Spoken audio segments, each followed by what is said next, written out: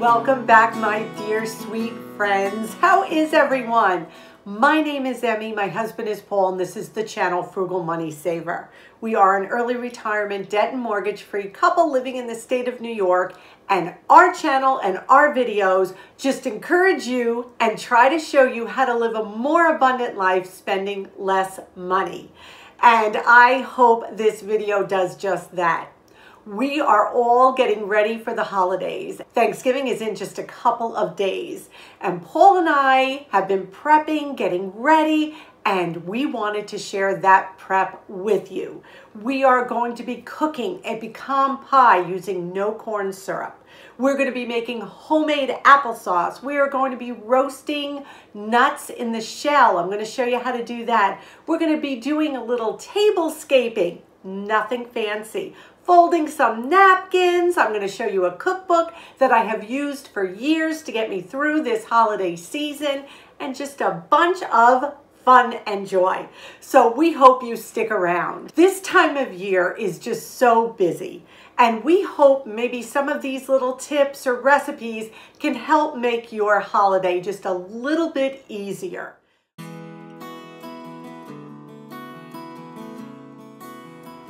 We're starting our Thanksgiving prep, and the first thing I want to do is I have a bunch of apples here, and we're going to make some crock pot applesauce. I thought that would be a great way to use up these apples, and nothing is better than some fresh homemade applesauce with our Thanksgiving dinner. I know we have showed our little apple peeler and core before. I'm just going to show you again. Paul's turning the handle. This little gadget cores and peels the apples beautifully, and this will save us a tremendous amount of time. So we put those 8 beautiful apples in our crock pot, and you can see they're just thinly sliced and peeled and cored. I put the crock pot on low. I'm going to take a half a cup of water and just add that as well. Now I'm going to cover this, and we're going to let that cook on low 4 to 6 hours. We'll check it. So the apples have been cooking about 2 hours. Now I'm just going to take my immersion blender, and I'm just going to break them down a little bit because they're starting to get soft already. If you don't have an immersion blender, you can even use a good old-fashioned potato masher. Works perfectly. And this is just to break them up a little bit as they're cooking. I'm going to cover it, and we're going to cook it for about another 4 hours. This has cooked for 6 hours. Look at how beautiful. The color, everything. The original recipe I will link down below. It called for 3/4 of a cup of sugar. You know I'm not putting that in. So I have got a little bit over a 1/4 cup of brown sugar. A lot of you, I'm sure, are going to say, Emmy, why did you even put the sugar in? It's a holiday, and I know my family will love it. And I'm going to take a half a teaspoon of pumpkin pie spice.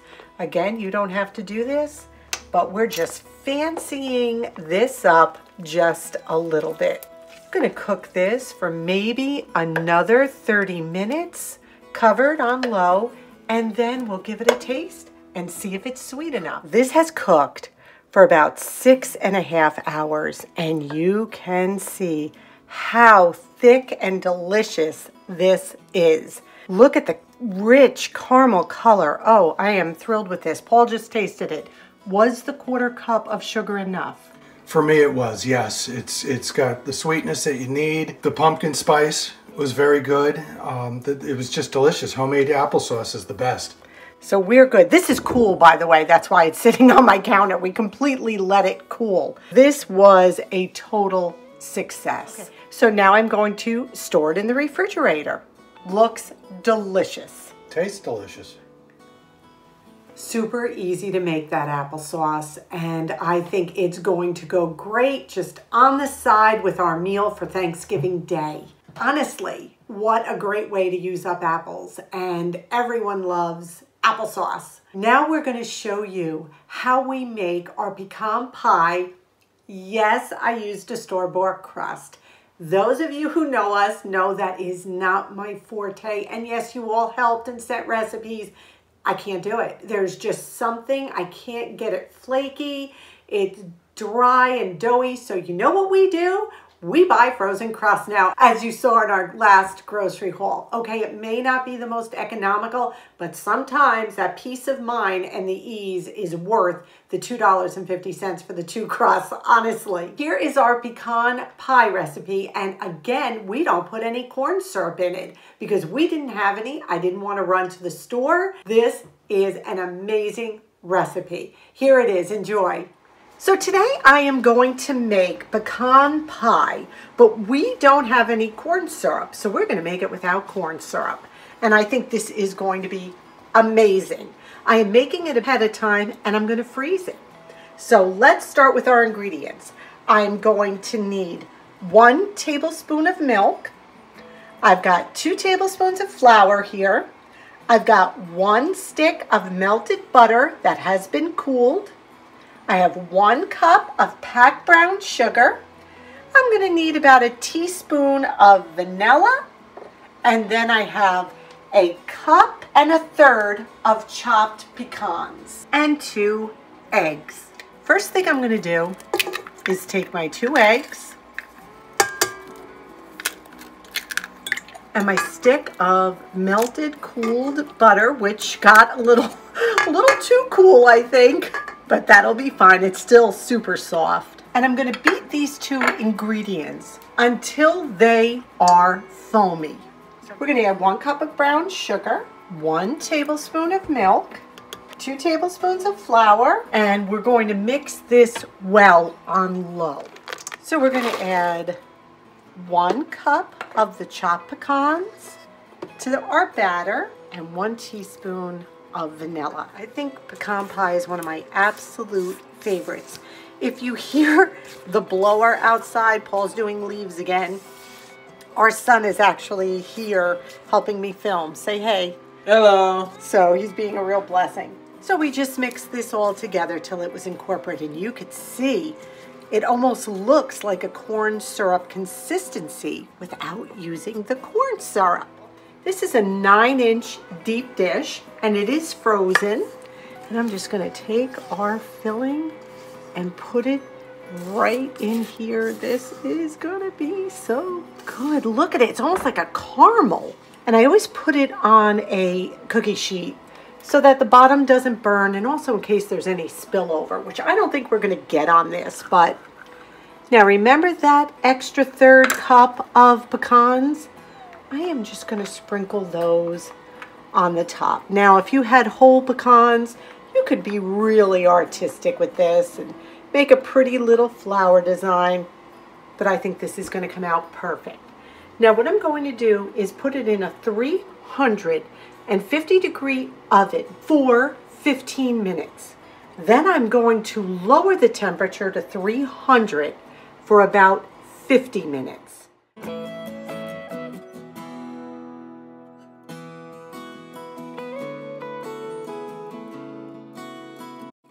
Here is the finished pie. It cooked for an additional 50 minutes after I lowered the temperature to 300. It is perfect.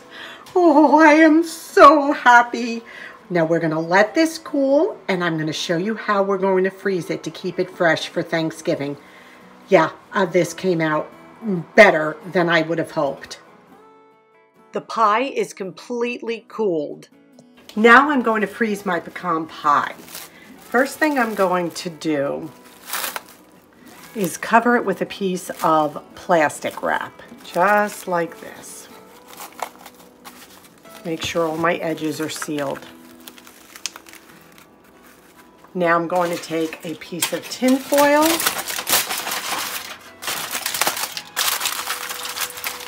I'm going to wrap it tightly in the tin foil as well. Crimp it under the edges so no air gets in. That's the other thing. If you put your pie in the freezer, you want to make sure you're not going to knock into it because of the fragile crust. I'm going to put this away for Thanksgiving and it will reappear then. The day before you're ready to serve, allow it to defrost in the refrigerator. Now I just want to show you some fun napkin folding tricks and hints. Napkins are a necessity on the table, but they also can be a beautiful accessory as well. So we're just going to show you 2 ways to dress up a napkin for your holiday table. Super easy. Use those cloth napkins so we're not wasting paper. We're not spending money on things we don't need to. And we're also going to show you our simple table setting. Just how I set the table, the dishes I'm using this year. I thought it would be fun to show you, and what we're going to maybe use for a centerpiece, just to give you some ideas. I am going to show you how to take an everyday napkin and turn it into a lovely either utensil holder, or in our case, we're going to put our chocolate Santas for Thanksgiving in it. All I have is a regular square cloth napkin. One side is shiny and the other side is kind of flat and dull. I want my shiny side out, so I'm going to put it face down. So the dull side now is facing up. All we're going to do is take the bottom, bring it to the top, and we have a rectangle. Then I am going to take this side, bring it over to here, so now we have a square. Going to grab just the top 2, not the bottom 2, the top 2, and I'm going to bring them over just like that. Then we're just going to flip it over. Now I'm going to bring the right side to the middle, just like this, and the left side to the middle, just like that. You're going to turn it over. We're going to take our little chocolate Santa, and we are going to put him in just like that. This is another super simple trick for a napkin fold. Shiny side down again. You're going to fold it into a rectangle, and let's get all those creases out. Then all we're going to do is fold it accordion style. We're going to go over, under, over, under, over, under, all the way to the end. And then all you do is place it in the glass at the place setting, and voila, look at how lovely. You know what? This is just these simple touches that cost you nothing, but it looks like you took time and you took effort to bless others. So these are the plates I am using this year. I have had these for years. It's a Pfalzgraf plate in the pattern Madrid. And what I'm doing is just going in this gray and this autumn red color. And I thought this would be beautiful. Everything I have here, I have had for years. This tablecloth, I remember I bought it at a church tag sale. I thought the colors were beautiful. Got the main plate. I'm going to put my little plate in the middle. And actually, it costs nothing to just set a pretty table. It could be plain white dishes. It doesn't matter. It's just taking the care to set it. And these are vintage 1950s water glasses that I have had forever. I buy when I see them at thrift stores, tag sales. Then we're going to take our sweet napkin that we just folded together, and I'm going to put our little chocolate Santa in there. If you don't have the chocolate Santa, then by all means, you can just put your silverware in there, and it will look absolutely lovely. Keep your centerpieces simple. This is literally a bowl of gourds in a autumnal bowl. And that could go in the middle of the table. Use items you have already. And here's another really simple, lovely centerpiece. I had these on my mantle. I got these little guys at the dollar store years ago, and this beauty was given to me as a gift one year. In the center of the table, perfect. You don't want something high, you don't want something overpowering so people can't see you and you can't enjoy your company. And then honestly, once the guests arrive, I remove the centerpiece from the table. A lot of people keep it, but I remove it. It's more for aesthetics for us when they first walk in, because I want room for all that yummy food on the table. How we roast mixed nuts in the shell in the oven. This is great for any time throughout the holiday season to whip up a batch of these. They are so delicious. Just put them in a bowl on the table with some nutcrackers and let people enjoy. Very, very easy dessert. What we do is we pair it with some dried figs, dried dates, and a little bowl of clementine oranges. Not only a beautiful presentation, it's also kind of a healthy dessert too. Of course, there is the pies with it, so here you go. My oven is preheated to 350 degrees. And what we're going to do is we are going to roast this bag of mixed nuts. I hope you all are having a wonderful time with us in the kitchen today, because I'll tell you what, we love sharing this with you.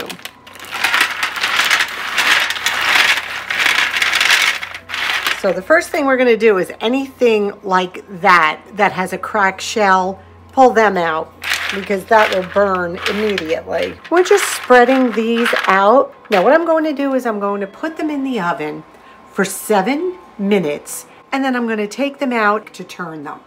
So 350 oven to start, 7 minutes. Nothing on them, we're dry roasting them. These roasted at 350 for about 7 minutes.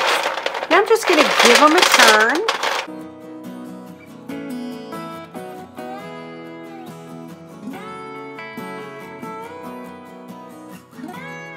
And I'm going to put them back in the oven for another 8 minutes, for about a total of 15 minutes altogether. You don't want to overcook them because they will taste burnt. So we just want a gentle roast. These cooked for 15 minutes altogether. And you can go up to 20 minutes, but I really wouldn't do more than that. Once the nuts have completely cooled, just take this cute little wicker basket and I put my nuts in this. And once I have them all in the basket, don't they look just beautiful on their own? I just take the nutcrackers, put them in the basket, and then everybody can just help themselves at the end of the meal. And I put out dates and figs as well. So these came out wonderful. You should smell the kitchen. Simple roasted holiday nuts.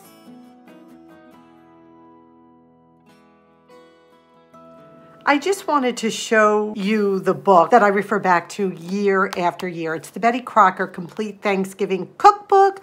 All you need to cook a foolproof dinner. You can see it's all ripped. I bought it at a tag sale years ago. The copyright is 2003.